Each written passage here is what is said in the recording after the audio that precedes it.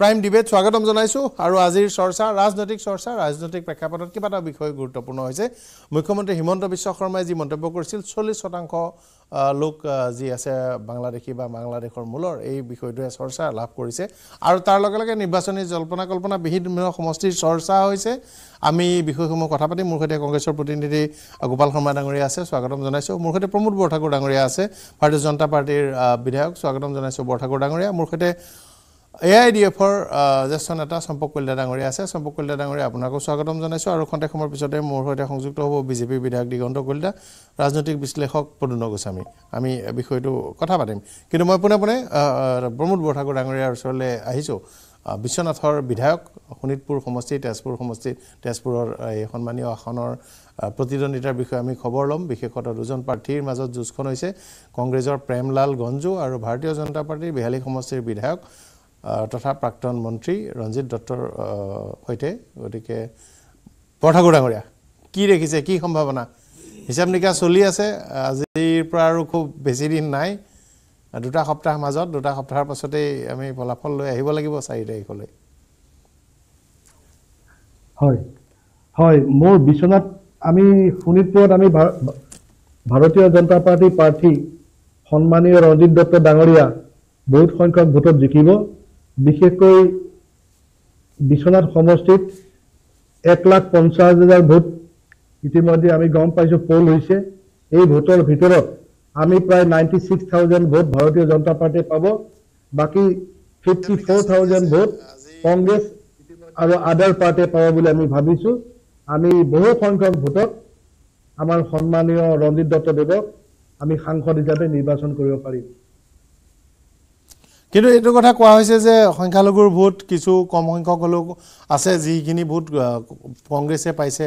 সম্পূৰ্ণৰূপে পাইছে বুলি কোৱা হৈছে কংগ্ৰেছৰ পক্ষত কা বিৰোধী লোকসকলৰ ভোট গৈছে কংগ্ৰেছৰ পক্ষত বিভিন্ন জাতি জনগোষ্ঠীৰ লোক বিশেষকৈ খ্ৰীষ্টান ধৰ্মাৱলম্বী লোকসকলৰ ভোট গৈছে গতিকে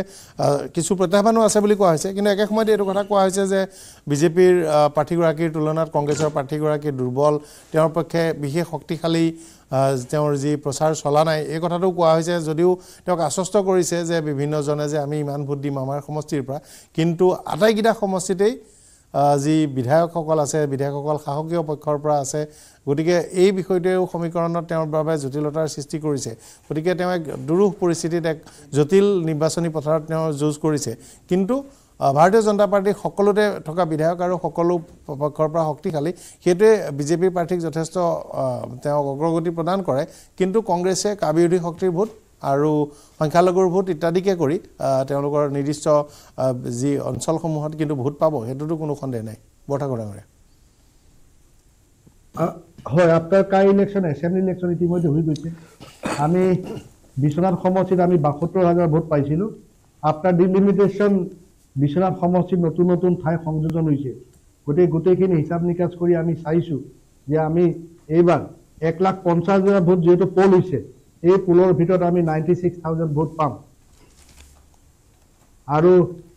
সংখ্যালঘু অঞ্চলৰ বহুত মানুহ ভাৰতীয় জনতা পাৰ্টিৰ লগত সংযোগ হৈছে এইবাৰ আৰু মই বেছি পাম বুলি নকওঁ তথাপিও আমি 30% মাইনৰিটি ভোট আমি পাইছো বুলি আমাৰ বিশ্বাস হৈছে 30% ভোট যথেষ্ট বেছি কিন্তু আপোনালোকে সংখ্যালঘু লোকসকলৰ ভোটৰ বিষয়ে যেনেকৈ কৈছে বিভিন্ন বক্তব্য বিভিন্ন সময়ত আছে তাৰ পাছতো দিবনে 30% ভোট তুমি কোন গুছি গলা চাও এবাৰ ইলেকশ্যনত এবাৰ সংখ্যালঘু অঞ্চলত বহু মানুহ আমাৰ লগত যোগাযোগ কৰিছে সভা সমিতি হৈছে তেওঁলোক আগতে সংখ্যালঘু অঞ্চলত আমাৰ বুথ কম আমাৰ কোনো পুলিং এজেণ্ট নাছিল এইবাৰ আমাৰ প্ৰতিটো সংখ্যালঘু অঞ্চলৰ ভোট কেন্দ্ৰত আমাৰ পুলিং এজেণ্ট আছে আমি নিৰ্বাচনৰ সময় যেতিয়া আমি গৈছিলো তেতিয়া আমি অনুমান কৰিব পাৰিছো আমি 30% ভোট আমি সংখ্যালঘু সকলৰ পৰা আমি পাম এটা গুৰুত্বপূৰ্ণ মতামত কৰিছে 30% কিন্তু সংখ্যাটো ডাঙৰ মোৰ সৈতে অতিথি সংযুক্ত হৈছে স্বাগতম জনাইছো বিজেপি বিধায়ক দিগন্ত কলিতা ডাঙৰীয়া মোৰ সৈতে আছে মোৰ সৈতে ৰাজনৈতিক বিশ্লেষক পদুন গোস্বামী ডাঙৰীয়া আছে আপোনাকো স্বাগতম জনাইছো আৰু মোৰ সৈতে সম্পক কলিতা ডাঙৰীয়া সংযুক্ত হৈ আছে কিন্তু মই কংগ্ৰেছৰ বিধায়ক কংগ্ৰেছৰ প্ৰতিনিধি মুখপাত্ৰৰ ওচৰলৈ আহিছো কংগ্ৰেছৰ বক্তব্য জানিবৰ কাৰণে গোপাল শৰ্মা ডাঙৰীয়া এতিয়া আপোনাৰ এইবাৰ যেটো আপোনাৰ নিৰ্বাচনৰ যেটো পটভূমি আপুনি যদি চাবলৈ যায় তেতিয়াহ'লে আপোনাৰ 2014 2016 পৰৱৰ্তী সময়ত 2019 আৰু 21 এই নিৰ্বাচন পটভূমিৰ লগত নিমিলে আজি 2014 চনৰ পিছৰ পৰা ভাৰতীয় জনতা পাৰ্টিৰ যি শাসন এই শাসন কালত বিভিন্ন ধৰণৰ এই যি ধৰণৰ সামাজিক মানে যেটো ডিভিজন হৈছে বা আপোনাৰ যেটো আপোনাৰ বয় বস্তুৰ মানে দাম আৰু আপোনাৰ নিবনুৱা সমস্যা বিভিন্ন সমস্যাই যেটো গোটেই সমগ্ৰ মানুহক জোৰা কৰি পৰিছে এই কথাবিলাক এই ইস্যুবিলাক বৰ্তমান এই নিৰ্বাচনত বিৰোধী পক্ষই খুব সফলভাৱে মানুহৰ মাজলৈ লৈ যাবলৈ সক্ষম হৈছে তে এই কথাবিলাক সবতে ৰিফ্লেক্ট হৈছে এটো আমাৰ কি অসমেই কক বা আপোনাৰ অসমৰ বাহিৰৰ আন আন ৰাজ্যবিলাকতো এই ইস্যুবিলাক খুব সুন্দৰভাৱে মানুহৰ মাজত লৈ যাবলৈ সক্ষম হৈছে আৰু সেইটো প্ৰতিফলিত হৈছে আমি অসমত আমি দেখিছো যে বুলি ভাৰতীয় জাতীয় কংগ্ৰেছ দলে যোৱাবাৰৰ তুলনাত বিশেষভাৱে ভাল ফল দেখুৱাবলৈ সক্ষম হ'ব বিশেষকৈ আমি দেখিছো যে আমাৰ যোৰহাটত আমি খুব সুন্দৰ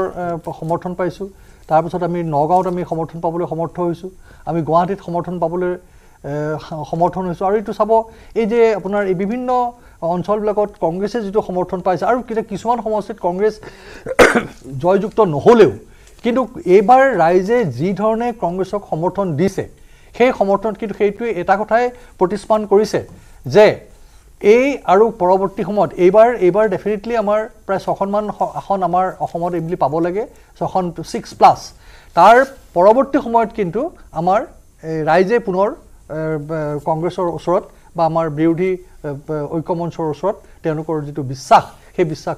যোগ্যতাটো পুনৰাই তেওঁলোকৰ ওচৰত আহিছে কিন্তু কথাটো আপুনি এনেকৈ ক'বলৈ ধৰিছে যেন কংগ্ৰেছৰ সময়ত ভোটেই নাছিল কিন্তু যোৱা নিৰ্বাচনত বিজেপি আৰু কংগ্ৰেছৰ মাজত 1% পাৰ্থক্য আছিল তে আপোনালোকৰটো ভোট আছিলেই নাই কাৰণ আপোনালোকৰটো ভোটাৰ বা লিডাৰশ্বিপ ক্ৰাইসিস নহয় আপোনালোকৰটো মানে লিডাৰ ক্ৰাইসিস কিন্তু ভোটাৰ বা কেডাৰ ক্ৰাইসিস নহয় ন আপোনালোকৰ না এটো নহয় যোৱা নিৰ্বাচনত অসমৰ বিধানসভা নিৰ্বাচনত আপোনালোকৰ 1% পাৰ্থক্য আছে কিন্তু ভোট আৰু নতুনকৈ পাবলৈ মানে আপোনালোকৰ ভোট আছেই নহয় আপোনাক মই এটোই ক'ব বিচাৰিছো যে এটা উইনিং মাৰ্জিনত মানে কন্টেস্ট কৰিব পৰা বহুত অসমৰ সব সমষ্টিতে কংগ্ৰেছৰ আছে না আছে এটো মই এটো ক'ব যোৱা নাই আপোনাক মই 21ৰ পিছত বিভিন্ন ধৰণৰ যিমানখিনি আপোনাৰ এই ষ্টেটত আপোনাৰ যিমানবিলাক নিৰ্বাচন হৈছে সেই নিৰ্বাচনত আপোনাৰ ভাৰতীয় জনতা পাৰ্টি কংগ্ৰেছক যি ধৰণৰ এটা পৰিস্থিতিলৈ ঠেলি দিছিলে যে এনেকুৱা কৰা হৈছিল যে এটা মানে আপোনাৰ কংগ্ৰেছ এতিয়া মাত্ৰ এটা মানে কংগ্ৰেছ বা এটা মানে খালি মুছলমানৰ পাৰ্টিলে পৰ্যবেক্ষিত এনেকুৱা ধৰণৰ কমেন্ট যেটো কৰিবলৈ তেওঁলোকে চেষ্টা কৰিছিলে তাৰ একদম মানে আপোনাৰ মুক্তৰ জবাব যেটো বুলি কয় সেই তাৰ আজি এই ইলেকশ্যনত এই প্ৰচাৰ আহিছে হেতু যদি উত্তৰ পাবলৈ হলে কিন্তু আপোনালোকে নগাঁও আৰু ধুবুৰীৰ বাহিৰে আৰু ক'বাত এটা সিট জিকিব লাগিব তো ডেফিনেটলি আমাৰ নগাঁও আমাৰ যোৰহাট আমাৰ আহিব আমাৰ যোৰহাট আহিব আমাৰ গুৱাহাটীত সুন্দৰভাৱে আমাৰ ৰিগেইন হ'ব এয়া যে 3টা টাৰ্মৰ পাছত গুৱাহাটী উইল বি ৰিগেইন আপোনাৰ যোৰহাট উইল বি ৰিগেইন আৰু আপোনাৰ অকল যোৰহাট বাৰ ৰিগেইন মই কথা কৈছো আৰু বাকি সমষ্টিবিলাকতো আপুনি চাব যে এইটো শোণিতপুৰ আপোনাৰ যেটো দৰং ওদালগুৰি এইবিলাকতো আমাৰ ভাল হেৰি পাইছে সাপোৰ্ট পাইছে আৰু আমাৰ বৰপেটাটো আপোনাৰ আমি এই বৰপেটা দৰং ওদালগুৰি এইবিলাক অঞ্চলত কিন্তু আমি কন্টেষ্টত আছো প্ৰদন্ন গোস্বামী মই বিধায়ক ডাঙৰীয়া ওচৰলৈ অহাৰ আগতে প্ৰদন্ন গোস্বামী না চাওক পৰাগদা প্ৰথম কথাটো হৈছে এইবাৰ ইলেকশ্যনটো বৰ মানে কিছুমান কথাত অলপ বৰ ইন্টাৰেষ্টিং প্ৰথম কথাটো হ'ল যে এইবাৰ ইলেকশ্যনটো আপোনাৰ ভোটিং আৰম্ভ হোৱাৰ আগলৈকে যেনেকুৱা এটা নেৰেটিভ আছিল বা আমি গোটেই পৰ্যবেক্ষণ কৰি আছিলোঁ গোটেই বস্তুটো চাইছিলোঁ আৰু দেখিছিলোঁ যে আচলতে ইলেকশ্যনটো পুৰা ওৱান সাইডেড এটা ইলেকশ্যন হৈছিল গতিকে আপোনাৰ তাত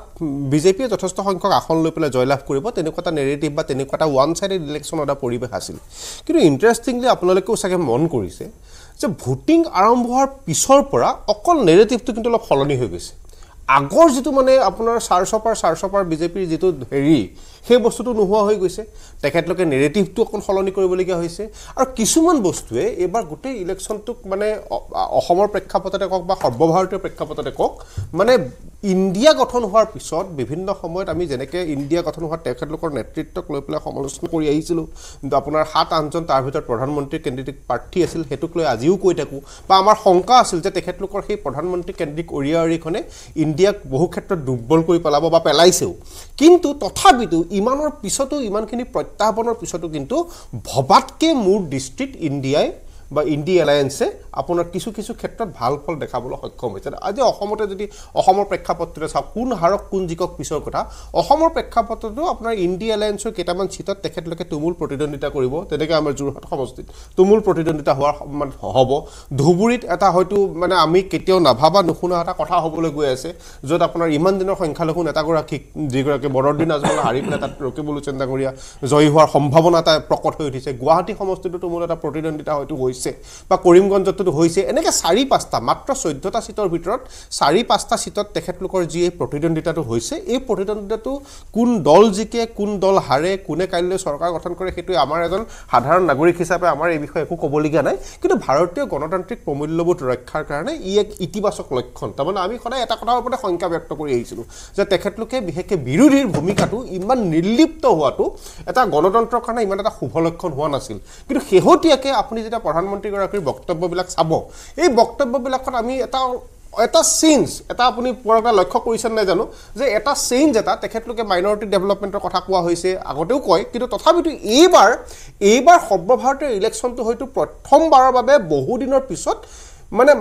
মেজৰিটি বেছ এটা ইলেকশ্যন হৈছিল সাধাৰণতে আমি বিগত সময়ত যিমানবিলাক পলিটিকেল পাৰ্টি দেখোঁ পলিটিকেল পাৰ্টিবিলাকে সদায় সংখ্যালঘুক টাৰ্গেট কৰি লৈ পেলাই এটা ইলেকশ্যনৰ ষ্ট্ৰেটেজি বনায় কিন্তু এইবাৰ হয়তো প্ৰথমবাৰৰ বাবে বহুদিনৰ মূৰত আমি এনেকুৱা এটা ইলেকশ্যন দেখিছিলোঁ যিটো ইলেকশ্যনত বিজেপিয়ে বিশেষকৈ কমপ্লিটলি এটা মেজৰিটি পলিটিক্স লৈ পেলাই 80% সংখ্যাগুৰু পলিটিক্সক লৈ পেলাই তেখেতলোকে এটা পলিটিকেল ষ্ট্ৰেটেজি আৰম্ভ কৰিছিল কিন্তু হঠাৎ যেতিয়া আপোনাৰ হিন্দী বলয় বিলবিলাকত আপোনাৰ ভোটিং পাৰ্চেণ্টেজ কম হৈ গৈছে এটা সংখ্যাত যথেষ্ট বৃহৎ সংখ্যক কম হৈছে সিদিনা বিহাৰৰ ক্ষেত্ৰতো প্ৰায় 56%লৈকে আহি গৈছে এইটো কিন্তু এটা এনালাইচিছ আকৌ বেলেগ সেই আপোনাৰ ভোটিং পাৰ্চেণ্টেজ কিয় কমি গৈছে মোৰ দৃষ্টিত সেই কথাটো বেলেগ হোৱেৰাছ আমাৰ অসমত ভোটিং পাৰ্চেণ্টেজটো কিয় বেছি কাৰণ আমাৰ অসমৰ আজিৰ তাৰিখত আপোনাৰ যিটো ৰাজনৈতিক পৰিৱেশ এই ৰাজনৈতিক পৰিৱেশটো উত্তৰ ভাৰতৰ নিচিনা নহয় আমাৰ ৰাজনৈতিক পৰিৱেশটো যথেষ্ট সুস্থ ৰাজনৈতিক পৰিৱেশ অসমত এটা সুস্থ ৰাজনৈতিক পৰিৱেশ বৰ্তি আছে কাৰণ ইয়াত ইলেকশ্যনৰ নামত নিৰ্বাচনৰ নামত হিংসা নহয় হত্যা নহয় এক্সটৰ্চন নহয় হোৱেৰাছ আমি উত্তৰ বলয়ত মানে উত্তৰ ভাৰত বা মানে আপোনাৰ পশ্চিম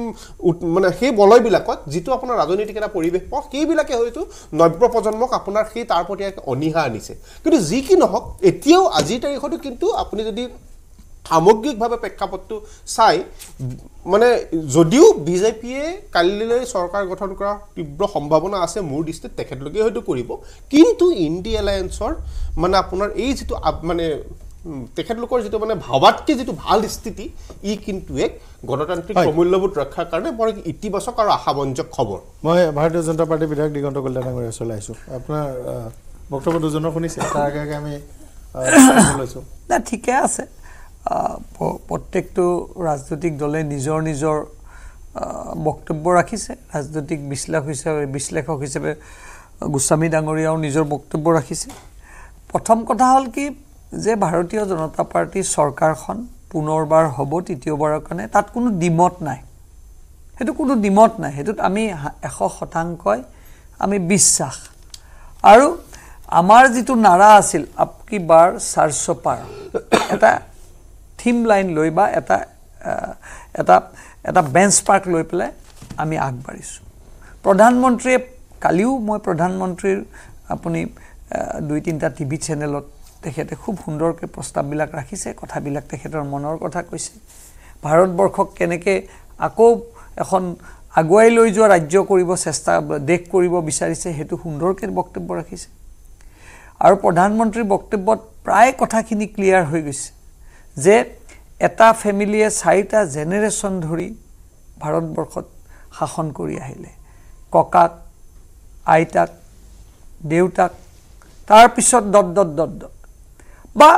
যি সময়ত প্ৰধানমন্ত্ৰী মনমোহন সিং ডাঙৰীয়াই শাসন কৰিছিল সেই সময়তো ৰিমোট কণ্ট্ৰলত শাসন হৈছিল এইবিলাকত বহুত ধৰণৰ কথা পাইছে আজি চাওক আজি ৰাইজে ভোট দিছে কংগ্ৰেছকো ৰাইজে ভোট দিব বিজেপিকো ৰাইজে ভোট দিব অন্য দলকো ভোট দিব ইয়াত এতিয়া পলিটিক্সটো এনেকুৱা হৈছে যে আপুনি পাৰফৰ্মেন্স বেছ পলিটিক্স আজি শৰ্মা ডাঙৰীয়াই তেখেতৰ বক্তব্য ৰাখিছে বিভিন্নজনে ৰাখিছে আমি বহুত কনফিডেন্ট যে আমাৰ প্ৰধানমন্ত্ৰীৰ ওপৰত আমাৰ বিশ্বাস আছে প্ৰধানমন্ত্ৰীৰ ওপৰত ৰাইজৰ বিশ্বাস আছে আৰু সেই বিশ্বাস ৰাখি আমি যি আপকি বাৰ চাৰশো পাৰ যি এজেণ্ডা লৈ চলিছোঁ সেইটোত আমি ফলৱতী হ'ম আৰু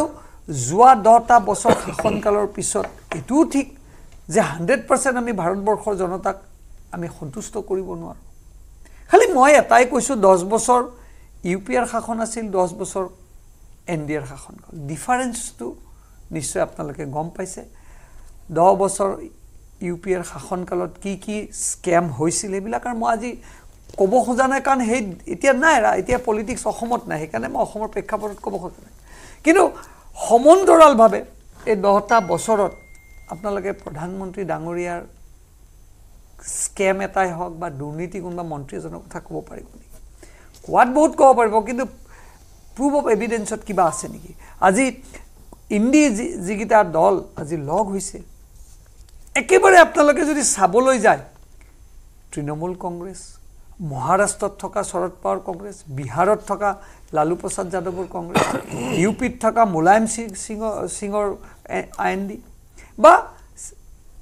সাউথৰ ফালে থকা ডিএমকে হওক তেওঁলোক কি আছে সকলোৱে এটা এজেন্ডা কেনেকৈ ফেমিলি বচাও অভিযান আৰু সকলোবিলাক ইনক্লুডিং কংগ্ৰেছক লৈ সকলোৱে অক্সিজেন লৈ চলি আছে বা হ'ল আৰু মই কথাখিনি আজি আপোনালোকে অৰবিন্দ কেজৰিৱালৰ কথা কৈছে অৰবিন্দ কেজৰিৱালে দেখিছে আজিও তেখেতৰ দিল্লীৰ ঘৰত কি পৰিৱেশ হৈছে মই ইয়াত বিশেষ বিশ্লেষণ দিব নালাগে কাৰণ মই আহিছোঁ আজি এটাই যে উই আৰ ভেৰি কনফিডেণ্ট আৰু অসমত আমি যোৱাবাৰ 9খন আসন পাইছিলোঁ এইবাৰ আমি 10খনৰ ওপৰতো আমি পামেই কংগ্ৰেছে কালিও মই কৈছোঁ যে কংগ্ৰেছে 3খনতকৈ বেছি পাব নাই সেইটো প্ৰমাণ কৰক বা 4 তাৰিখে প্ৰমাণ আমি 9খনতকৈ বেছি পাম নে নাপাম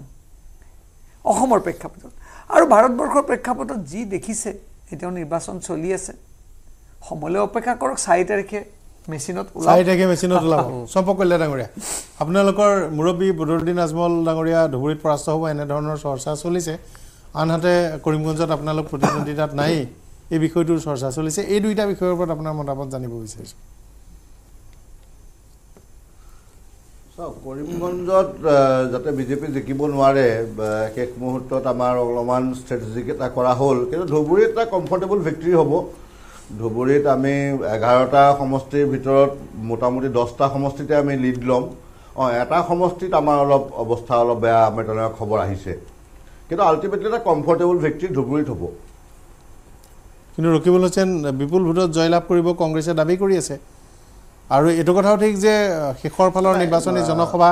বা ঢৌ ইত্যাদিত কিন্তু ৰকিবুল হোসেনৰ অগ্ৰগতি দেখিবলৈ পোৱা গৈছিল যদি আপুনি চাই যে ৰাজনীতিৰ নিৰ্বাচনী ক্ষেত্ৰখনত যদি আপুনি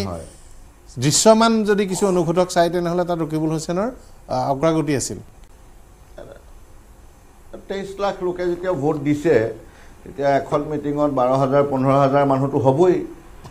আৰু মই নিজেই তাত আছিলোঁ আপোনাৰ জনিয়া মিটিঙত জনিয়া কংগ্ৰেছৰ মিটিংখন ভাঙিছে মই যেতিয়া জনিয়া পাৰ হৈ গৈ আছোঁ তেতিয়াতো মই নগাঁৱৰ বহুত মানুহ দেখিছোঁ নলবাৰীৰ মানুহ দেখিছোঁ তেওঁলোকৰ প্ৰত্যেকখন মিটিং লোৱাৰ আছাম বেছ বা মধ্য আসাম লোৱাৰ আছাম বেছ মিটিং হৈছে কিন্তু আমাৰ যিবিলাক মিটিং হৈছে আমাৰ সেই এটা জিলা পৰিষদ খুব বেছি 1.5টা জিলা পৰিষদ কেতিয়াবা 3টা পঞ্চায়ত লেভেলত মিটিংবিলাক হৈছে সেইকাৰণে আপোনাৰ সেই ভলিউমটোৰ ওপৰত আপুনি ক'ব নোৱাৰে কাৰণ কিয় ৰকিবুল হুছেইনে যথেষ্ট আপোনাৰ ধন সম্পদ টকা পইচা খৰচা কৰিছে কংগ্ৰেছে ধুবুৰীত ইভেন আপোনাৰ নগাঁৱতো কংগ্ৰেছে বহুত টকা পইচা খৰচা কৰিছে গাড়ী ঘোঁৰা ব্যৱস্থা কৰিছে যিটো আমি কৰিবলগীয়া হোৱা নাই আমি কৰা নাই কিন্তু আমি নকৰাকৈ তেনেকুৱা মিটিং 30-32খন মিটিং আমি কৰিছোঁ গতিকে এইপিনে নগাঁও সমষ্টি নগাঁৱতো আপোনালোক বৰ প্ৰতিদ্বন্দ্বিতাত আহিল যেন লগায় চাওক মই মানে বাকীকেইটা সমষ্টিততো মই ভোটিঙৰ দিনাখন নাছিলোঁ মোৰ এটা অবজাৰভেশ্যন মই কওঁ আপোনালোক চবৰ লগত মিলিব আমি যেতিয়া ইলেকশ্যনটো শেষ হয় বুথবিলাকত তেতিয়া পঞ্চায়ত ইলেকশ্যনত আমি দেখোঁ 300-400 মানুহ গোট খাই থাকে আৰু MLA ইলেকশ্যনত দেখোঁ 250-300 মানুহ থাকে আৰু MP ইলেকশ্যন 150-200 মানুহ তাত EVMটো নোযোৱালৈকে গোট খাই থাকে আৰু বহুতে উৎসাহত EVMটোক অলপ পিছাও কৰে কিন্তু মই নগাঁৱত এবাৰ আচৰিত হৈছোঁ এই জুমটো নাই এই একদম আপোনাৰ EVM যাবৰ সময়ত এই সিকিউৰিটি বা পুলিং এজেণ্ট আদি কৰি তেনেকুৱা মানে 25-30টা মানুহ 2-3টা মানুহ একেলগে নাই মই এতিয়ালৈকে এনালাইচিছ কৰিব পৰা নাই এই জুমটো ক'লৈ গ'ল এবাৰ বাকি যিখিনি আমি ফিডবেক লৈছোঁ সেই হিচাপে আমি সামগুৰি ৰূপহী ঢিং লাহৰীঘাট এই চাৰিটাত আমি লিড কৰিম মৰিগাঁও নগাঁও সদৰ জাগিৰোড আৰু ৰহা এই চাৰিটাত আমি থাৰ্ড পজিশ্যনত থাকিম আৰু বাকি গোটেই 8টাতে কংগ্ৰেছ সেকেন্ড পজিশ্যনত থাকিব এইটো আমাৰ এছেছমেণ্ট সেইকাৰণে তীব্ৰ তিনিকুণীয়া প্ৰতিদ্বন্দ্বিতা হ'ব আৰু এইটো এটা ফটো ফিনিছ হ'লেও আচৰিত হ'বলগীয়া একো নাই কিবা এটা গুৰুত্বপূৰ্ণ বিষয় কৈছে মই প্ৰমোদ বৰঠাকুৰ ডাঙৰীয়া ওচৰলৈ গৈছোঁ বৰঠাকুৰ ডাঙৰীয়া এটা বিষয় কিন্তু এটা কথা ক'ব লাগিব এই নিৰ্বাচনত যিকেইটা কথা চৰ্চালৈ আহিল প্ৰথম কথাটো হ'ল যে এবাৰ যিটো দৃশ্যমান ভিজিবল সামাজিক মাধ্যমত গণমাধ্যমত ছ'চিয়েল মিডিয়াত যুঁজখনত ভাৰতীয় জনতা পাৰ্টি আগৰ নিৰ্বাচনবোৰত সাংঘাতিক এটা অগ্ৰাধিকাৰ আছিল একদম বিজেপিৰ ছ'চিয়েল মিডিয়া কোষে একদম চাৰিওফালে এটা পৰিস্থিতি সৃষ্টি কৰি দিয়ে এইবাৰ কিন্তু বিৰোধী পক্ষৰ ছ'চিয়েল মিডিয়াত এটা অগ্ৰাধিকাৰ থাকিল দ্বিতীয় গুৰুত্বপূৰ্ণ কথাটো থাকিল যে গৌৰৱ গগৈয়ে একেবাৰে নিশ্চিন্ত মানে জিকিব পৰা নগাঁও এৰি যোৰহাটলৈ যাব পৰা কথাটোৱে তেওঁক যে খিলঞ্জীয়া লোকৰ ভোটৰ প্ৰতি থকা আগ্ৰহ এই কথাটোৰ এটা শক্তিশালী বাৰ্তা দিলে লুৰিণজ্যোতি গগৈৰ অৱস্থিতিয়ে কা বিৰোধী শক্তিক বিৰোধী পক্ষত একেলগ কৰি ৰখাত যথেষ্ট গুৰুত্বপূৰ্ণ ভূমিকা ল'লে আৰু বহুদিনৰ পৰা বিজেপি বিৰোধী হিচাপে সংখ্যালঘু লোক কংগ্ৰেছৰ হাতত আছিল গতিকে এইকেইটা কথাই মূলতঃ আৰু নতুন ভোটাৰে যিটো শেহতীয়া ব্যৱস্থা দেখা গৈছে যে ভাল প্ৰাৰ্থী য'ত চাইছে কংগ্ৰেছে য'ত শক্তিশালী প্ৰাৰ্থী দিছে বুলি ভাবিছে সেই প্ৰাৰ্থীৰ পক্ষত নতুন ভোটাৰৰ কিছু অংশও আছে গতিকে এই বিষয়কেইটা কিন্তু আপোনালোকে মোকাবিলা কৰিবলগীয়া হৈছে নিৰ্বাচন জিকি হয়তো কাইলৈ এটা নিৰ্দিষ্ট সংখ্যক বেছি চিট জিকাটো বৰ জটিল কথা নহ'ব কিন্তু এইকেইটা নগৰীয় ভোট ডিব্ৰুগড় লোকসভা সমষ্টিৰ অন্তৰ্গত বিভিন্ন সমষ্টিৰ নগৰীয় ভোট বিজেপিত থকা আহোম জনগোষ্ঠীৰ নেতাসকলে তেওঁলোকৰ সমষ্টিত দেখুওৱা প্ৰদৰ্শন ডিব্ৰুগড় আৰু যোৰহাটত গুৱাহাটী মহানগৰীত নগৰীয় আৰু নতুন ভোটাৰ অসমীয়া খিলঞ্জীয়া জাতি জনগোষ্ঠীৰ ভোটাৰৰ প্ৰদৰ্শন আৰু সংখ্যালঘু ভোটাৰে AIDFক নাকচ কৰি যদি কংগ্ৰেছক ভোট দিয়ে তে এই প্ৰদৰ্শন এইকেইটা আপোনালোকৰ কাৰণে আটাইতকৈ ডাঙৰ প্ৰত্যাহ্বানমূলক হৈছে আৰু সামাজিক মাধ্যমত যেন যুঁজখন এবাৰ বিজেপিয়ে ক'ৰবাত নহয় ক'ৰবাত অকণমান দেৰি হৈছে পলম হৈছে বা পৰাস্ত হৈছে কিছু কিছু সমষ্টিত এইটো স্পষ্ট বৰঠাকুৰ ডাঙৰীয়া হয় এইবাৰ নিৰ্বাচনত আমাৰ দলৰ নেতৃত্বই আমাক কৈছিল আমাক বিশেষকৈ সকলো কাৰ্যকৰ্তা বুথ লেভেলত আমাক কাম কৰিবলৈ কৈছিলে আমি পৃষ্ঠা প্ৰমুখসমূহ লগত লৈ প্ৰতিটো বুথৰ কাৰ্যকৰ্তাই প্ৰতিটো বুথত আমি প্ৰতি ঘৰ মানুহৰ তালৈ গৈ আমি ভোট বিচাৰিছিলোঁ গতিকে এইবাৰ আমাৰ বেছি সভা সমিতিসমূহ হোৱা নাছিলে বেনাৰ পোষ্টাৰ হোৱা নাছিলে আৰু আমি পৃষ্ঠা প্ৰমুখসমূহৰ লগত যেতিয়া আমি প্ৰতিজন ব্যক্তিৰ ঘৰলৈ গৈছিলোঁ তেতিয়া আমি গম পাইছিলোঁ যে এইবাৰ আমাৰ ভাৰতীয় জনতা পাৰ্টিক আকৌ এবাৰ ভাৰতবৰ্ষৰ ৰাইজে ভোট দিব আৰু মোদী ডাঙৰীয়াক আকৌ এবাৰ ভাৰতবৰ্ষৰ প্ৰধানমন্ত্ৰী বনাব গতিকে মই এইটোৱে ক'ব বিচাৰিছোঁ এইবাৰ আমি মাত্ৰ বুথত আমি কাম কৰিছোঁ সকলো কাৰ্যকৰ্তাই বুথতে কাম কৰিছে আৰু বুথৰ পৰা কোনো কাৰ্যকৰ্তা বাহিৰ ওলাই যোৱা নাই ধন্যবাদ হয় কেইবাটাও বিষয় শৰ্মা ডাঙৰীয়া আপোনাৰ মই দুটা ব্যাখ্যাৰ উত্তৰ দিব লাগিব AIDFৰ ব্যাখ্যাটো গুৰুত্বপূৰ্ণ কথা তেওঁলোকে অৱশ্যে কৰিমগঞ্জটো আপোনালোকলৈ এৰিছে বা বিজেপিলৈ এৰিছে কৰিমগঞ্জত তেওঁলোকে কণ্টেষ্টটো কথা কোৱা নাই AIDFৰ কথাটো এনেকুৱা হৈছে তেওঁলোকে আচলতে কংগ্ৰেছক দোষাৰোপ দি কংগ্ৰেছে আপোনাৰ সংখ্যালঘু যি ধৰ্মীয় সংখ্যালঘু এই যিসকল আমাৰ নাগৰিক সেইসকলক কোনো ধৰণৰ সহায় নকৰা বা তেওঁলোকক কোনো ক্ষেত্ৰতে সমৰ্থন নকৰা বুলি এক বৃহৎ অংশৰ এই সংখ্যালঘু ধৰ্মীয় সংখ্যালঘু মানুহৰ তেওঁলোকে আজি বহুদিন ধৰি নেতৃত্ব কৰি আহিছিল কিন্তু তেওঁলোকে নেতৃত্ব সেইখিনি মানুহৰ নেতৃত্ব লৈও সেই মানুহখিনিক কিন্তু সময়ত যেতিয়া একচুৱেল সময় যেতিয়া আপোনাৰ প্ৰয়োজন হৈছিল সহায়ৰ তেওঁলোকে আগবাঢ়িব পৰা নাছিল এটা ব্যাখ্যা কৰিছে কিন্তু এটা কথা কওকচোন যে অসমত কোনজন সংখ্যালঘু লিডাৰ আছে মানে মই এইটো AIDFৰ পক্ষে কোৱা নাই তাৰপাছতো সংখ্যালঘু জনতাই AIDFক নাকচ কৰিছে বেলেগ কথা বৰদিন আজমলৰ তেওঁলোকৰ ট্ৰাষ্টিসকল তেওঁলোক আজমল পৰিয়ালৰ ট্ৰাষ্টিসকল আচলতে আজমল ফাউণ্ডেশ্যনৰ অসমত 107খন শিক্ষানুষ্ঠান আছে ভাৰতত তাৰে 106খন অসমত আছে তেওঁলোকৰ ইনষ্টিটিউটৰ পৰা যিমান সংখ্যালঘু ল'ৰা ছোৱালীয়ে পাছ কৰিছে অসমত কওকচোন যে ক'ৰবাত সিমানখিনি ক'ৰবাত পাছ কৰিছে কিন্তু তাৰপাছতো আজমলক নাকচ কৰিছে তাৰ কাৰণ আজমলে আৰু AIDFে বিশ্লেষণ কৰিব লাগিব যদি পৰাজিত হয় কিন্তু এনেকুৱা নহয় যে আজমলে সংখ্যালঘুৰ কাৰণে একো কৰা নাই কিন্তু আপোনালোকে নেৰেটিভটো সৃষ্টি কৰিছে AIDF এটা কাউণ্টাৰ কৰিব নোৱাৰিলে আপোনালোক জয় হৈছে নহয় এইটো নহয় ঠিক আছে আপোনালোকে বিভিন্ন স্থানত AIDFক নৎসাত কৰিবলৈ সক্ষম হৈছে কিছু সমষ্টিত বা প্ৰধানকৈ ধুবুৰীত কিন্তু তাৰ কথা এইটো নহয় যে তেওঁলোকে একদম সংখ্যালঘুৰ কাৰণে একো কৰা নাই ন সংখ্যালঘু আপোনাৰ কেইখনমান ইনষ্টিটিউট আপোনাৰ ক্ৰিয়েট কৰিলেই নহ'ব নেকি সেইটো কৰিলেই যে আপুনি তেখেতে গোটেই কিমান ডাঙৰ এটা আপোনাৰ কিদিনা মই এটা হিচাপ কৰি চালো লালুকত এখন গাঁৱৰ পৰা 16 জন ডাক্তৰ ওলাইছে আৰু তাৰে 16 জনে 13 জনে 14 জনে আজমলৰ পৰা পঢ়া বাইদেউ একো ভাল বেয়া কথা নাই ঠিকেই আছে চেঙাত বোলে যোৱা বছৰ আৰু এই বছৰ মিলি 56 জন ডাক্তৰ অসমত মেডিকেল পঢ়িবলৈ নিৰ্বাচিত হৈছে এইবোৰ একদম আপুনি ওলাই কৰিব নাই তাকেই কৈছো ইমানখিনি ডাক্তৰ এইটো যদি আপুনি একদম মানে অৰ্ডিনাৰী কন্ট্ৰিবিউশন বুলি ক'ব বিচাৰিছে কংগ্ৰেছে হয়তো ভাবে আজি ইমানখিনি ডাক্তৰ ইঞ্জিনিয়াৰ ক্ৰিয়েট কৰাৰ পাছতো ইমানখিনি সমৰ্থন দিয়াৰ পাছত তেওঁ আজিকালি নাকচ কৰাৰ কাৰণটো ব্যাখ্যা কৰিব লাগিব সেইটোৱে কৈছো নাকচ কৰাৰ কাৰণটো কি হৈছে ইয়াত আছে আপোনাৰ বিশেষকৈ এই ধৰ্মীয় সংখ্যালঘু যিখিনি সম্প্ৰদায়ৰ মানুহবিলাক সাধাৰণতে পিছপৰা মানুহ তেওঁলোকে খেতি কৰি পেলাই তেওঁলোকে কাম কৰে তেওঁলোকৰ বিভিন্ন সমস্যা আছে চহৰ অঞ্চলত তেওঁলোকে বসবাস কৰে এই গোটেই অন্ধাই কিমান বৃহৎ পৰিমাণৰ এই সংখ্যালঘু ধৰ্মীয় সংখ্যালঘু মানুহখিনি তেওঁলোকে ৰিপ্ৰেজেণ্ট কৰি আছে আৰু তেওঁলোকৰ এইটোৱেই কৈছে যে কংগ্ৰেছে তেওঁলোকক বিট্ৰে কৰিছে বা তেওঁলোকক কোনো ক্ষেত্ৰতে আপোনাৰ তেওঁলোকৰ উন্নয়নৰ এইটো যাত সমৰ্থন দিয়া নাই বুলি কৈ তেওঁলোকক ৰিপ্ৰেজেণ্ট কৰি আছে কিন্তু আজি ইমান বছৰ ধৰি তেওঁলোকে কিমানখিনি তেওঁলোকক সমৰ্থন দিলে আজি কিহৰ কাৰণে আজি তেওঁলোকৰ পৰা আঁতৰি পুনৰ তেওঁলোকৰ এগেইনষ্টে গৈ আপোনাৰ তেওঁলোকক কংগ্ৰেছে যে এই তেওঁলোকৰ এই মানে যিখিনি অসুবিধা বা তেওঁলোকে যি ধৰণে আগুৱাই যাব বিচাৰে তাত কংগ্ৰেছে ছাপৰ্ট দিব পাৰে বুলিয়েই তেওঁলোকে আজি কংগ্ৰেছৰ ওচৰলৈ আগবাঢ়ি আহিব লগা এই চিটুৱেশ্যনটো কিয় সৃষ্টি হ'ল কথাটো সেইটোৱে হৈছে আজি নহ'লে আপোনাৰ আজমল ডাঙৰীয়া য'ত নেকি আজি তিনিটা টাৰ্মছ বীৰ দৰ্পে ধুবুৰীৰ পৰা আপোনাৰ MP হিচাপে গৈ আছে গতিকে আজি তেওঁ এনেকুৱা এটা চিটুৱেশ্যন কিয় ফেচ কৰিব লগা হৈছে মই জনাত যে 10টা সমষ্টিত আপোনাৰ ধুবুৰীৰ 10টা সমষ্টিত চেঙালে কিছু বাদ দি পেলাই বাকি কোনোটা সমষ্টিত তেওঁলোকে তাত আগবাঢ়িব সংখ্যালঘুৰ বিষয়ে কৰা কামখিনিতকৈ আপোনালোকে আজমলক জিকাই পঠালে আকৌ বিজেপি শক্তিশালী হ'ব এই ব্যাখ্যাটো কৰি আপোনালোকে কিন্তু পুৰা সংখ্যালঘু ভোটাৰক আকৃষ্ট কৰিবলৈ সক্ষম হ'ল আপোনাৰ এইটো হৈছে তেওঁলোকে এটা কমিউনেল পলিচি তেওঁলোকৰ কমিউনেল হেৰি আপোনাৰ এটা ফ'ল' কৰে আৰু এই কমিউনেল যদি দলটোক যদি আমি ইয়াতে এইবাৰ যদি আমি কৰিব নোৱাৰোঁ তেওঁলোকক যদি ইয়াত তেওঁলোকৰ যিটো এই ছাপৰ্ট বেছ সেইটো যদি আমি তেওঁলোকক আঁতৰাই আনিব নোৱাৰোঁ তেনেহ'লে আপোনাৰ আজি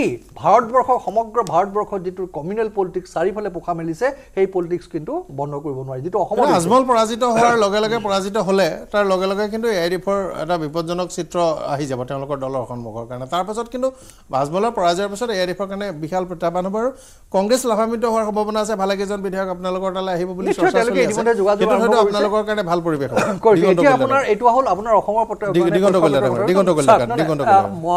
মই শৰ্মা ডাঙৰীয়াৰ কথাতে কৈছোঁ তেখেতৰ কথাটো স্পষ্ট হৈ গ'ল যে আজমল যদি পৰাজিত হয় তেওঁলোকৰ বহুত বিধায়ক কংগ্ৰেছত যোগদান কৰিব এইটোতো প্ৰমাণ হৈ গ'ল যে UDF আৰু যে কংগ্ৰেছ যে একেলগে যে এটা ব্যৱস্থাত চলি আছিল ইয়াতৰ কোনো দিমত নাই নাই সেইটো আপোনাৰ কেতিয়াও একচেপ্ট ন আপোনাৰ ৰাজ্যসভা কওক ৰাষ্ট্ৰপতি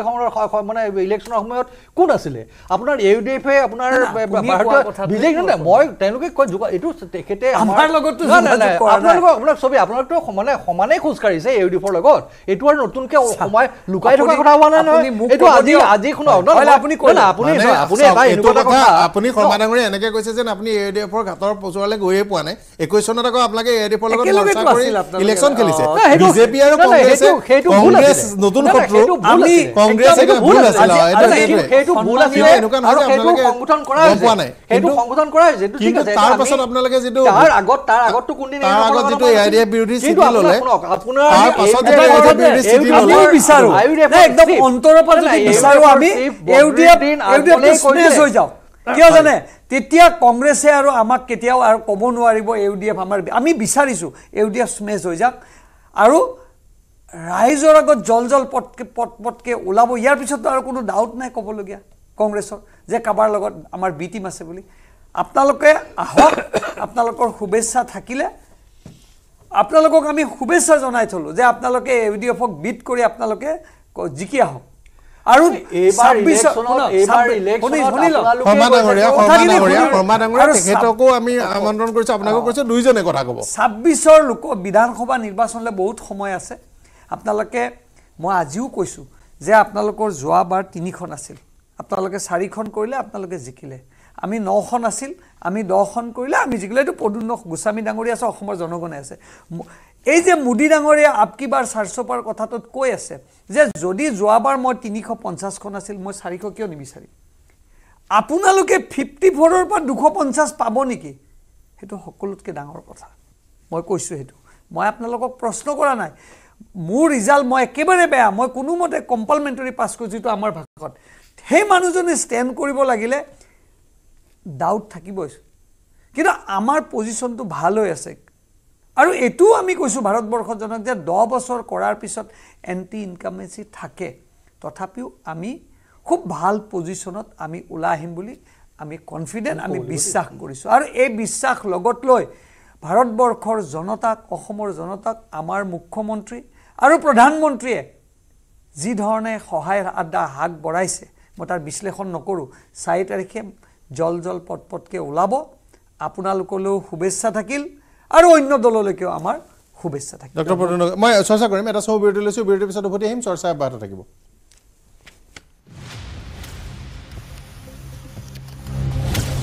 আপোনাৰ অংক বহুত থাকিব ডক্টৰ পদুন্ন গোস্বামী চলাইছো না আমি অলপ আগতে যিমানখিনি কথা পাতিলোঁ AIDFৰ কথাখিনি যে নিশ্চিতভাৱে যে AIDFে আপোনাৰ পৰাগদাই যিখিনি কথা কৈছে যে অসমৰ শৈক্ষিক সমাজখনত তেখেতলোকে বহুতখিনি এটা ক্লাছৰ ক্ষেত্ৰত বহুতখিনি অৱদান আগবঢ়াইছে এইটো সঁচা কথা কাৰণ এতিয়া আপোনাৰ নিট চিটৰ পৰা আৰম্ভ কৰি যিমান পৰীক্ষাত চাই বা আজমল ফাউণ্ডেশ্যনৰ পৰা যোৱা ছাত্ৰ ছাত্ৰীৰ সংখ্যা যথেষ্ট সংখ্যক আছে কিন্তু সমস্যাটো হ'ল কি মোৰ দৃষ্টিত দেই এইটো মোৰ ব্যক্তিগত মানে বিশ্লেষণ যে প্ৰথম কথাটো হ'ল কি আমি মানুহখিনি AIDFক সমৰ্থন জনাব নোৱাৰো কিয় নোৱাৰো আমাৰ প্ৰত্যেকজন মূলসুঁতিৰ অসমীয়া মানুহ প্ৰত্যক্ষভাৱে হওক বা পৰোক্ষভাৱে হওক অসম আন্দোলনটোৰ লগত জড়িত হয় কোনোবাই পিটনটো খাইছে নহয় কাৰোবাৰ ঘৰত মানুহ এজন মৰিছে নহয় কোনোবাই ঘৰত জেলত গৈছে অসম আন্দোলনটোৰ লগত আমি প্ৰত্যক্ষভাৱে পৰোক্ষভাৱে জড়িত কিন্তু AIDFৰ যেটো জন্মৰ পটভূমি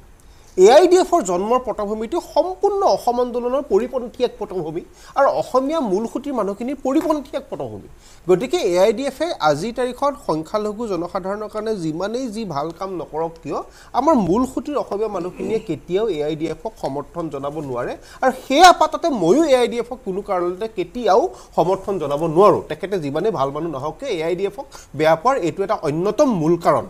দ্বিতীয় কথাটো হ'ল আজমল ডাঙৰীয়া তেখেত ব্যক্তিগতভাৱে যিমানেই ভাল মানুহ নহওক কিয় যিমানেই বিজ্ঞান মনস্ক এজন ব্যক্তি নহওক কিয় এজন পাৰ্লিমেণ্টেৰিয়ান এজন সাংসদ অসম ভাৰতৰ সাংবিধানিকভাৱে এজন সাংসদৰ কৰ্তব্য অত্যন্ত বেছি তেখেতৰ প্ৰত্যেকটো বক্তব্য আজি মোৰ প্ৰদ্যুম্ন গোস্বামীৰ এটা বক্তব্য আৰু এই দিগন্ত মাননীয় বিধায়ক দিগন্ত দাক যদি মই ব্যক্তিগতভাৱে দিগন্ত দা বুলি মাতো কিন্তু তেখেতক যদি মই সামাজিকভাৱে আজিৰ তাৰিখত আপোনাৰ শ্ব'ত মই মাননীয় বিধায়ক বুলি সম্বোধন কৰিব লাগিব বিকজ তেখেতে সাংবিধানিকভাৱে এটা অতি গুৰুত্বপূৰ্ণ পদত অধিষ্ঠিত হৈ আছে এটা সমষ্টিৰ মানুহে এটা প্ৰত্যেকটো সমষ্টি আমাৰ এটা সন্মানীয় সমষ্টি এটা সমষ্টিৰ লাখ লাখ ভোটাৰে এজন মানুহক জনপ্ৰতিনিধি হিচাপে সংসদলৈ বা বিধানসভালৈ তেওঁলোকক নিৰ্বাচিত কৰি পঠায় কাৰণ তেখেতলোকৰ এটা বক্তব্যৰ মাজত আকাশ পাতাল পাৰ্থক্য আছে কিন্তু বিগত সময়ছোৱাত আপোনাৰ বদৰুদ্দিন আজমল ডাঙৰীয়াই এনেকুৱা কিছুমান মন্তব্য কৰিছে যে মানে আপুনি চব্জি পাচলি এটা মন্তব্য আজি কেইদিনমানৰ আগত মই কৈ দিওঁ যে আপুনি জানি একেখন ভাজিকে ঘৰত খায় একেজনী মানুহকে আপুনি কিমান দিন বিয়া পাতিব এনেকুৱা ধৰণৰ কথাবিলাক আপোনাৰ মই আচৰিত হওঁ কিয় তেখেতৰ ওপৰত কোনো গোচৰ ৰুজু নহয় কিয় তেখেতক কোনো কাৰণতে এৰেষ্ট কৰা নহয় কিয় তেখেতৰ ওপৰত এটা সাংবিধানিক ব্যৱস্থা লোৱা নহয় তেখেতে মহিলাক লৈ এই যেতিয়া আপোনাৰ হেৰি এটো কি বলে এই প্ৰসংগটো আহিছিলে আপোনাৰ কি আছিল ইউনিফৰ্ম সিভিল কোডৰ প্ৰসংগটো আহিছিল সেই সময়তে আপুনি আপোনাৰ ভিডিঅ'বিলাক চলাব আপোনাৰ তেখেতৰ মন্তব্যবিলাক চলাব মই এটা শ্বট আছিলো তেতিয়া তেওঁ গ্ৰেপ্তাৰ কৰিলে আমি আপোনাৰ 10 বছৰ আগত মিনাল শইকীয়াৰ বিৰুদ্ধে পঞ্জীভুক্ত গোচৰকেইটা 5 বছৰ আগত শিলাদিত্য দেৱৰ গোচৰকেইটা আমি হেবৰতো ব্যৱস্থা ল'বলৈ একদম একেলগে লাগিব কোনো মই এইটো কথা কোৱা নাই যে অকল আজমল ডাঙৰীয়াহে কৈছে এনেকুৱা ভাৰতীয় প্ৰেক্ষাপটত বহুত মানুহ আছে যি মানুহে আপোনাৰ সময়ে আজমলৰ বিৰুদ্ধে প্ৰায় 160-70টা মান কেছ আছে শিলাদিত্যৰ বিৰুদ্ধে 130টা মান কেছ আছে আৰু 60-65টা কেছ আছে মিনাল শইকীয়াৰ বিৰুদ্ধে বা তেনেকে কেইবাজনৰ বিৰুদ্ধে গোচৰ আছে মই কৈছো নহয় ভাৰতীয় ৰাজনীতিত এটো নতুন কথা একেবাৰে নহয় ভাৰতীয় ৰাজনীতিত বিগত সময়ত এনেকুৱা বহু ৰাজনীতিবিদ আছে যিসকল ব্যক্তিয়ে সাংবিধানিকভাৱে অতি গুৰুত্বপূৰ্ণ পদত অধিষ্ঠিত হৈও এনেকুৱা কিছুমান মন্তব্য দিয়ে যি মন্তব্যে ভাৰতীয় সাংবিধানিক ব্যৱস্থাটোক একদম তছনছ কৰি পেলাই গতিকে মই তেখেতক ব্যক্তিগতভাৱে ৰাজনীতি কৰোতে ৰাজনৈতিক আক্ৰমণ কৰিব তাৰ সীমা চেৰাই গৈছে অত্যাচাৰ যায় মই কৈছো না মহিলাক লৈ তেখেতে এনে কিছুমান মন্তব্য দিছে সেই মুছলমান মহিলাসকলক লৈ গটিকে আজিৰ তাৰিখত পৰাগটা চৰ অঞ্চলতে হওক বা সেই সকল মহিলাকে হওক জীৱনে মনত টিভি হৈছে হাতত এন্ড্ৰইড মোবাইল হৈছে তেখেতলোকে ফেসবুক দেখিছে বাহিৰৰ জগতখন দেখিছে শিক্ষা থাকক নাথাকক কোনোবা এজন মানুহৰ যদি কোনো কাৰণতে আপোনাৰ প্ৰতিষ্ঠানগত শিক্ষা নাইও তেখেতে হাতত মোবাইলটো লৈ বহুত খবৰ পায় গতিকে আজিৰ তাৰিখত আপুনি জৰা পোকা কৰি আজিৰ তাৰিখত সাংঘাতিক কিছুমান কথা কৈ এইবিলাক কথাই আপোনাৰ নতুন প্ৰজন্মটোক কেতিয়াও প্ৰলোভিত কৰিব নোৱাৰে গতিকে আজিৰ তাৰিখত পলিটিক্যাল সিনাৰিওটো চেঞ্জ হৈছে আজিৰ তাৰিখত বিভিন্ন দলে আজি অকল বিজেপি বুলি নহয় বিভিন্ন দলে যদি ডেভেলপমেন্টৰ কথা নকয় শিক্ষাৰ কথা নকয় স্বাস্থ্যৰ কথা নকয় কেৱল মাত্ৰ কিছুমান আভুৱা ভাড়া কথা কৈ মানে 20 বছৰ আগৰ পলিটিক্স মৌলানা বদৰুদ্দিন আজমলৰ পক্ষত মৌলানা সকলো নাই নহয় হেতুটো এটা মেজৰ ফেক্টৰ এইবিলাক এটা পলিটিক্যাল ফেক্টৰ কিন্তু আজিৰ তাৰিখত মই আপোনাক কৈছো যে 20 বছৰ আগত আমাৰ পলিটিক্যাল নেৰেটিভটো যিটো আছিল আজিৰ তাৰিখত সেই পলিটিক্যাল নেৰেটিভটোত নচলে কাৰণ মোৰ মাক মই আপোনাক সিম্পল এটা কথা কওঁ মই যদি মা অশিক্ষিত হয় বা আপোনাৰ মা যদি অশিক্ষিত হয় আপোনাৰ ঘৰত যদি তিনিগৰাকী অশিক্ষিত মানুহ আছে আপুনি তেখেতলোকক ইনফ্লুয়েন্স হ'ব আপোনাৰ দ্বাৰা মোৰ দ্বাৰা কিন্তু মই কম যে ইনফ্লুয়েন্স কৰিম ন মই ফেসবুকত দেখি আছো মই সোশ্যাল মিডিয়াত দেখি আছো মই বিভিন্ন মাধ্যমত দেখি আছো গতিকে এই কথাবিলাকে মোৰ মতে এটা ফেক্টৰ হৈছে তেখেতক কটপ হেৰি কৰাটো আৰু তেখেতে সমষ্টি ডেভেলপমেন্ট পৰাত এক মিনিট সমষ্টি ডেভেলপমেন্টটো মই নাজানো কিমানখিনি কৰিছে মই ব্যক্তিগতভাৱে নাজানো তেখেতে কোনটো ফান্ড কোড ইউটিলাইজ কৰি ডেভেলপ কৰিছে কিন্তু সমষ্টি ডেভেলপমেন্টটো চকুত পৰাকে হৈছে না নাই সেই কথাবিলাকৰ কাৰণে হয়তো তেখেতে বহুতখিনি প্ৰতিষ্ঠানগত ভাল কাম কৰিলেও মানে সমষ্টি ডেভেলপমেন্ট আমি নিৰ্বাচনৰ আগে কিছু হোমৱৰ্ক কৰিছিলো ৰিসাৰ্চ ৱৰ্ক কৰিছিলো তেতিয়া আমি দেখিলো আজমলৰ তিনটামান কথা ভাল পাৰ্লিয়ামেন্টত তেওঁ মাজে মাজে ৰেগুলাৰ প্ৰশ্নবোৰ সুধি থাকে ডেভেলপমেন্ট ৰিলেটেড কোৱেশ্চনবোৰ তেওঁ ট্ৰাই এনে যেনেকৈ তেওঁ ধুবুৰী ফুলবাৰী দলংখন কন্টিনিউ লাগি আছিল তেওঁ ফান্ডটো যদিও পাৰ্চেন্টেজটো অকমান এতিয়াও আমি ডিবেটেবল পাৰ্চেন্টেজ কিন্তু তেওঁ কাম চাম তাত লোকেলি কিছু এলটমেন্ট কৰি পেলাই কামটো কৰিছে তেওঁলোকে এক্সপেণ্ডিচাৰ কেনেকৈ কৰিব লাগে এই ধৰণৰ পাব্লিক ফাণ্ডটো জানে কাৰণ আজমল ফাউণ্ডেশ্যনৰ পৰা তেওঁলোকে পইচা খৰচ কৰে তেওঁলোকে মোৰ লাগিছে যে বদৰুদ্দিন আজমলৰ শতকৰা হাৰটোক লৈ এটা আমি ডিবেট কৰিব পাৰো কিন্তু তেওঁৰ ওপৰৰ ফালে এটা ভাল হৈছে কিন্তু সেইটো গুৱাহাটীৰ পৰা যেটো নেৰেটিভ সৃষ্টি হয় সেই নেৰেটিভটো কাউন্টাৰ নেৰেটিভ আজমলে মই কাম কৰিছো এমপি ফান্ড ইউটিলাইজ কৰিছো বুলি সেইবোৰ প্ৰচাৰলৈ তেওঁ মানে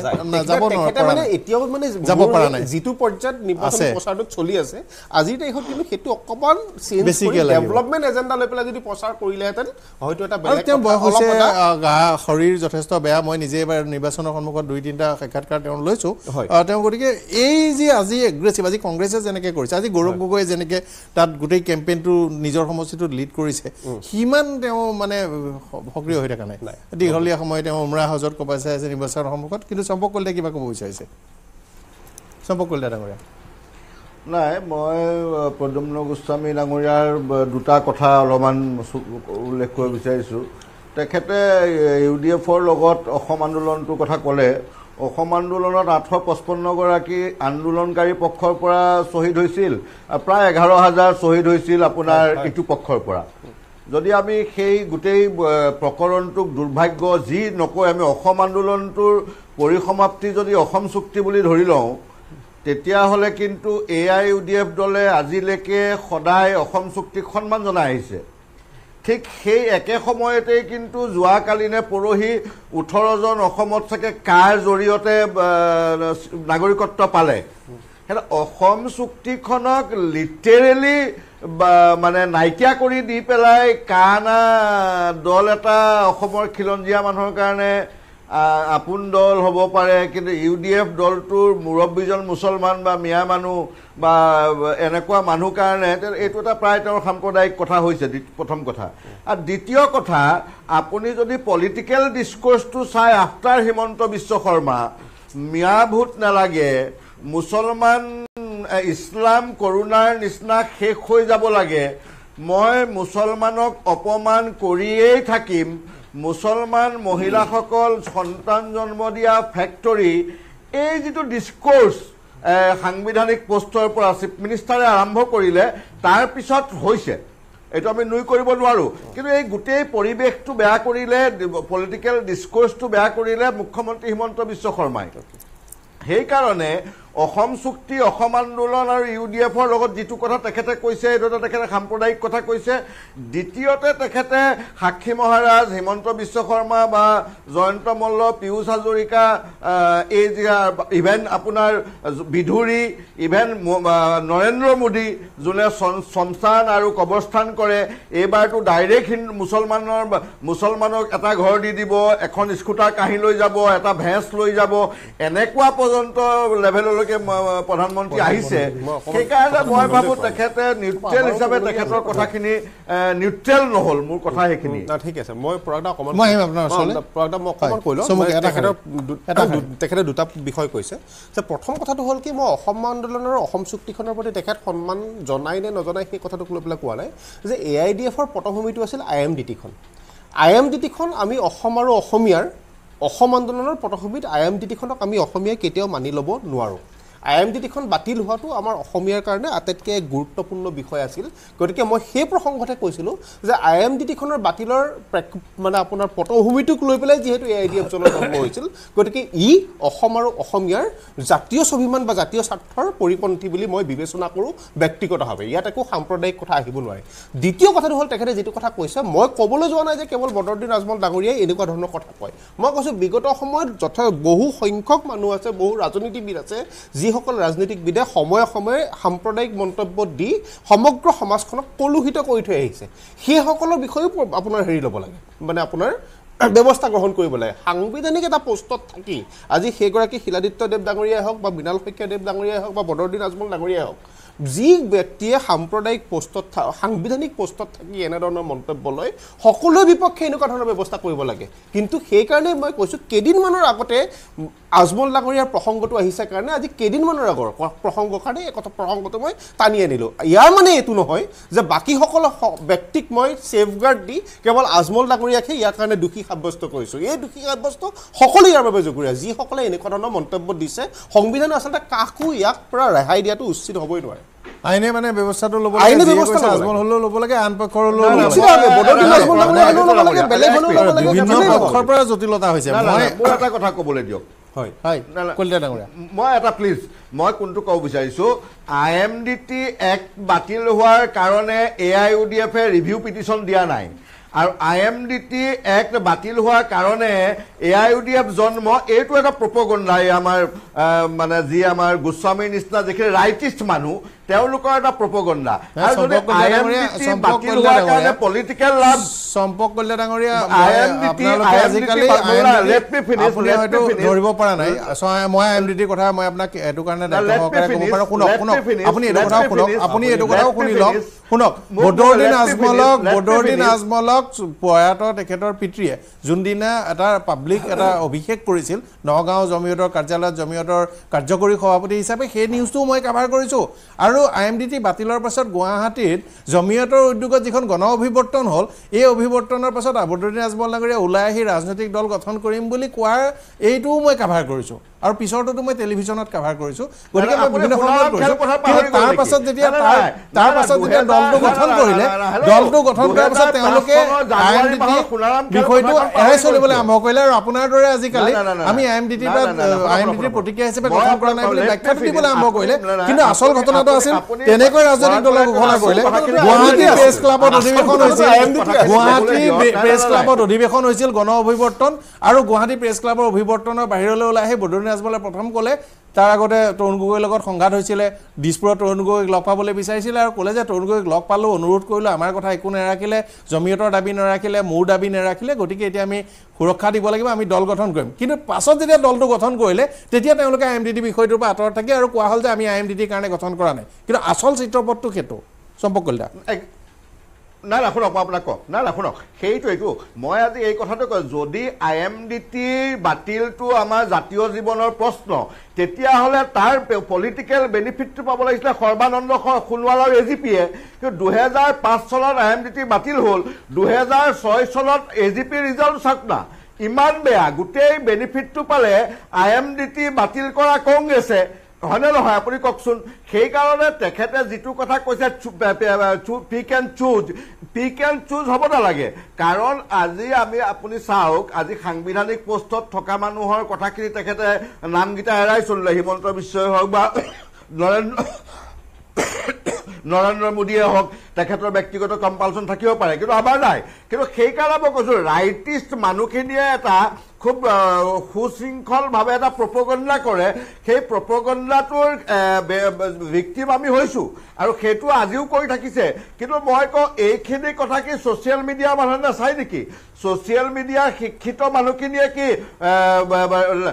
ৰাইট ছাইডৰ কথাখিনি নাচায় লেফ্ট ছাইডৰ কথাখিনি বা বেলেগৰ কথা চায় এই কথাখিনি কিন্তু প্ৰদ্যুম্ন গোস্বামী বৰ সুবিধাজনক নহ'ল নাই ঠিকে আছে বাৰু মই আহিম আপোনাৰ ওচৰলৈ আহিম আপোনাৰ ওচৰলৈ গোস্বামী ডাঙৰীয়াৰ ওচৰলৈ আহিম কিন্তু তাৰ আগতে মই বৰঠাকুৰ ডাঙৰীয়াৰ ওচৰলৈ গৈছোঁ আপুনি শুনিছে AIDFৰ প্ৰতিনিধিয়ে যথেষ্ট সুপন্থীৰ প্ৰপাগাণ্ডাৰ বিষয়ে উল্লেখ কৰিছে আপোনাৰ প্ৰতিক্ৰিয়া জানিব বিচাৰিছোঁ বৰঠাকুৰ ডাঙৰীয়া হয় হয় হয় মই তেখেতৰ কথাখিনি মই সুধিছোঁ হেল্ল' হয় শুনি আছোঁ কওক হেল্ল' যোগাযোগত অসুবিধা হৈছে মই দিগন্ত কলিতা ডাঙৰীয়াৰ পৰা মই আহিছোঁ আপোনাৰ ওচৰলৈ কিন্তু মই দিগন্ত কলিতা ডাঙৰীয়াৰ ওচৰলৈ আহিম ৰাইট উইঙৰ কথাটো তেওঁলোকক একিউজ কৰিছে দুআষাৰে কৈ ল'ব কথা হ'ল কি আজি আপোনাক এটা কথাই মই কওঁ ভাৰতবৰ্ষৰ প্ৰেক্ষাপটত যদি আপুনি স্বাধীনতাৰ পিছত মই আজি কৈছোঁ ভাৰতবৰ্ষত দুটাই ডাঙৰ বিৰোধী দল আছে বিজেপি আৰু কংগ্ৰেছ য'ত 80 চনত আমাৰ দুটা সিট আছিল তাত আজি আমাৰ 300+ হ'লগৈ আৰু কংগ্ৰেছৰ য'ত 300 আছিল তাত আজি ডাবল সিট হ'লগৈ আজি গোটেই নেহৰুজীৰ পৰা যদি আৰম্ভ কৰোঁ আজি আপুনি 370 আৰ্টিকেল মানে কিন্তু নেহৰুৰ পৰা ওলাই আহিলে আমি কিন্তু এই ডেভেলপমেণ্ট প্ৰজেক্টছলৈ আহিব হ'ল আৰু ইন্দ্ৰাজীৰ কথা 10 বছৰ পাৰ হৈ গ'ল আৰু মই আপোনাক গোটেই কৈছোঁ যে এই কংগ্ৰেছৰ বেয়া কামতকে আমাৰ ভাল কামেৰে নিৰ্বাচনটো খেলাটো সকলো ভাৰতবাসীয়ে বিচাৰিছে ঠিকে আছে আমি আজি কিয় আমাৰ ওপৰত আজি সকলো ভাৰতবৰ্ষৰ ৰাইজে কিয় কৈছে যে প্ৰধানমন্ত্ৰীৰ ওপৰত বিশ্বাস আছে নিশ্চয় প্ৰধানমন্ত্ৰীয়ে সেই দুখীয়া পৰিয়াল মানুহৰ অন্তৰ চুইছে নহ'লেতো আজি এনেকুৱা কথা নহয় যে আমি একেবাৰে 10 বছৰ শাসন কৰাৰ পিছত আমাৰ প্ৰতি মানুহৰ এলাগি ভাব হৈছে আমি কনফিডেন্ট আজি আপোনালোকৰ আৰু কেইটা দিন আছে হয় সময় হৈছে মই অপেক্ষা আপোনালোকৰ মই ইয়াত আজি ডাঙৰ কথা ক'লে বাৰু ভোটৰ বাকচতো ওলাব গোটেইখিনি কথা ফৰমানা কৰে বেছি সময় নাপাম আৰু স্যাৰ হেৰি এখেতসকলে আপোনাৰ মই দেখিছোঁ যে ভাৰতীয় জনতা পাৰ্টিয়ে মানে আণ্ডাৰ এনি চাৰ্কামষ্টেন্স তেওঁলোকে সদায় এটা আপোনাৰ নেৰেটিভ সৃষ্টি কৰিবৰ কাৰণে চেষ্টা কৰি আহিছে তেওঁলোকে যোৱা 10টা বছৰত কি কাম কৰিলে তেওঁলোকৰ সেইটো নকৰি আজি আমি দেখিছোঁ প্ৰধানমন্ত্ৰী নৰেন্দ্ৰ মোদী ডাঙৰীয়াও সেই মংগলসূত্ৰৰ কথা আৰম্ভ কৰা হৈছে অলৰেডি আপোনাৰ 50% মোহ আপোনাৰ লৈ পেলাই কংগ্ৰেছে লৈ গুচি যাব এনেকুৱা ধৰণৰ কথাবিলাক তেওঁ কিন্তু যিটো একচুৱেল আপোনাৰ ফাৰ্ষ্ট যেতিয়া 102টা সমষ্টিৰ যেতিয়া ইলেকশ্যন হ'ল প্ৰথম ফেজত তাৰপিছতেই তেওঁৰ মানে কথাবিলাক সলনি হোৱা আৰম্ভ কৰিলে থাৰ্ড ফেজলৈ তেতিয়া আপোনাৰ গোটেই মানে ইতিমধ্যে আকৌ মাজতে তেওঁ ক'লে যে মই যদি মানে মুছলমান আৰু হিন্দুৰ বিষয়ে যদি কথা ক'বলৈ যাওঁ তেনেহ'লে মই মোৰ মানে আপোনাৰ ৰাজনৈতিক জীৱনতে তেনেকুৱা ধৰণৰ কথা কৈ পেলাই আকৌ পাছদিনা হৈ তেখেতে গৈ মহাৰাষ্ট্ৰত মানে মুছলমানৰ এগেইনষ্টে তেওঁ কমেণ্ট দিয়া হ'ল এই কথাবিলাক অলৰেডি ইলেকশ্যন কমিশ্যনৰ ওচৰত কৰা হৈছে এইবিলাক আপোনাৰ ইলেকশ্যন কমিশ্যনে কিন্তু এতিয়ালৈকে তেওঁ এইবিলাক কৰা নাই আপুনি আজি কৈছে আপোনাৰ মোৰ ভাৰতীয় জনতা পাৰ্টিৰ বিধায়কগৰাকীয়ে কৈছে যে মানে দুৰ্নীতিৰ কথা কৈছে কিন্তু তেওঁ পাহৰি গৈছে যে ইলেক্ট্ৰেল বণ্ড এইটো বিশ্বৰ সবতকৈ ডাঙৰ যদি স্কেম যদি ক'ৰবাত হৈছে ইলেক্ট্ৰেল বণ্ড যিটো স্কেম সেইটোৱে ডাঙৰ স্কেম তেওঁলোকে এনেকুৱা হৈছে যে তেওঁলোকে যি গো মাতাৰ কথা কয় সেই আপোনাৰ বিফ ব্যৱসায়ৰ পৰাও তেওঁলোকে ইডি ব্যৱহাৰ কৰি বা তেওঁলোকেও মানে তেওঁলোকে ইলেক্ট্ৰেল বণ্ডৰ যোগেদি তেওঁলোকে তাত পইচা কালেকশ্যন কৰাত কিন্তু তেওঁলোকে পিছ হুকি থাকিব লগা হোৱা নাই আজি আপোনালোকৰ ধৰিলওক আপোনাৰ যিখিনি আপোনাৰ গণতান্ত্ৰিক যিখিনি ইনষ্টিটিউশ্যন যিখিনি independent institution like ED CBI IT এইবিলাক কিন্তু কোনো এতিয়া আপোনাৰ সুপ্ৰিম কোৰ্টে ইণ্টাৰভেন কৰিব লগা হৈছে আৰু আপোনাৰ ইডিক ক'ব লগা হৈছে যে তেখেতে before এৰেষ্টিং any accused they have to take a special permission from a special court তেনেকুৱা ধৰণৰ ঘটনা আহি গৈছে গতিকে তেওঁলোকে they are trying to cover their failures গতিকে এই কথাবিলাক তেওঁলোকে মনত ৰখা উচিত আজি আপোনাৰ এই 2014 চনৰ প্ৰেক্ষাপট নাই 2019ত তেওঁলোকে জিকিছিলে এইটো নাই আজি যিটো সিচুৱেশ্যন হৈছে ইট ইজ পাব্লিক ভাৰ্চেছ ভাৰতীয় জনতা পাৰ্টি মন কৰিব আজি মহাৰাষ্ট্ৰত তেওঁলোকৰ সেই 32 আপোনাৰ 42টা জিকিব পৰাৰ ক্ষমতা নাই তেওঁলোকৰ আজি এটা there is a tsunami against their politics আপোনাৰ এইটো ভাবছে আজি ইউ পিৰ আজি যিখিনি আপোনাৰ এই নেক্সট আপোনাৰ এই নেক্সট পেজত যিটো 20 তাৰিখে ইলেকশ্যন হ'ব তেওঁলোকৰ এই 13টা সমষ্টি যিটো তেওঁলোকৰ হাতত আছিল সেই 13টা সমষ্টি তেওঁলোকে যে this is a big question Borthakur ডাঙৰীয়া চলাইছে সামৰণিত শেষ বক্তব্য একদম চমুকে বৰঠাকুৰ ডাঙৰীয়া হয় এইবাৰ আমাৰ মাননীয় প্ৰধানমন্ত্ৰী আকৌ এবাৰ প্ৰধানমন্ত্ৰী ভাৰতবৰ্ষৰ হ'ব আমি এইবাৰ 400টা সিট লৈ ভাৰতীয় জনতা পাৰ্টিয়ে দিল্লীত চৰকাৰ গঠন কৰিব ধন্যবাদ জনাইছো ডক্টৰ প্ৰধান গোস্বামী নাই সম্পকল্যাণ ডাঙৰীয়াই যিখিনি কথা ক'লে সেই কথাটোৰ ওপৰত বেছ কৰি পেলাই কওঁ যে তেখেত আজি AIDF-ত আছে তেখেতলোকৰ উপসভাপতি বোধহয় পদত আছে নেকি তেখেত মই নাজানো ভালকৈ এইখিনি কথা ক'বই কিন্তু এটাই বাক্যতে মই এটা কথাই কওঁ যে অসমৰ ৰাজনৈতিক জীৱনত বিশেষকৈ অসমৰ সামাজিক জীৱনটোৰ প্ৰেক্ষাপটত মূল সুঁতিৰ অসমীয়া মানুহখিনিয়ে কেতিয়াও AIDF দলটোক সমৰ্থন জনাব নোৱাৰে আমি আশা কৰিছো এবাৰ কিন্তু সংখ্যালঘু সমৰ্থন কিমান জনাইছে এইটো প্ৰশ্ন আছে আমি আশা কৰিছো আজি আৰু তৰ্ক কৰিব খোজা নাই কাৰণ আজি সমালোচনাও কৰিব 4 তাৰিখত গোটেইবিলাক জল পটপটকৈ ওলাব কিন্তু আমি যথেষ্ট বিশ্বাস আমাৰ বিশ্বাস আছে যে আমি আকৌ তৃতীয়বাৰৰ কাৰণে প্ৰধানমন্ত্ৰী আৰু নেহেৰুজীৰ যি আছিল ৰেকৰ্ড সেইটো প্ৰধানমন্ত্ৰী নৰেন্দ্ৰ মোদী ডাঙৰীয়াই ভাঙি পেলাব বহু দিনৰ পিছত যদি একেৰাহে তিনিটা কাৰ্যকালৰ বাবে প্ৰধানমন্ত্ৰী হয় তেতিয়া এটা বেলেগ ব্যাখ্যা হ'ব যদি এই বিষয়টো চাবলগীয়া হ'ব 4 তাৰিখে ধন্যবাদ জনাইছোঁ সকলোকে আপোনালোকে বিচাৰ বিবেচনাৰে ভোট দিলে 4 তাৰিখে আমি দেশৰ ফলাফল দেখুৱাম আৰু 2 তাৰিখে আমাৰ দুখন ৰাজ্য অৰুণাচল আৰু ছিকিম উত্তৰ পূৰ্বাঞ্চলৰ ৰাজ্য ফলাফল লৈ আহিম কিন্তু আজিৰ অনুষ্ঠান ইমানতে সামৰিছোঁ বিদায় লৈছোঁ শুভৰাত্ৰি